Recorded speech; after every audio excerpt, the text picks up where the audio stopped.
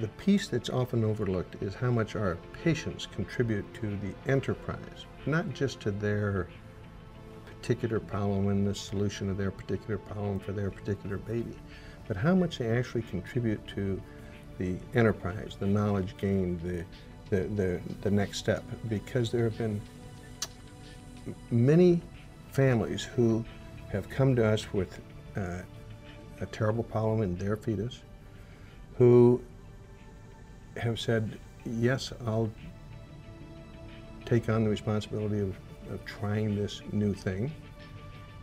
And of course, if it works, we're delighted. In many cases, it doesn't work. It doesn't work the first time. It may not work the second time. And those families have said, it's okay, because I know that I've contributed to saving the next fetus in the next family.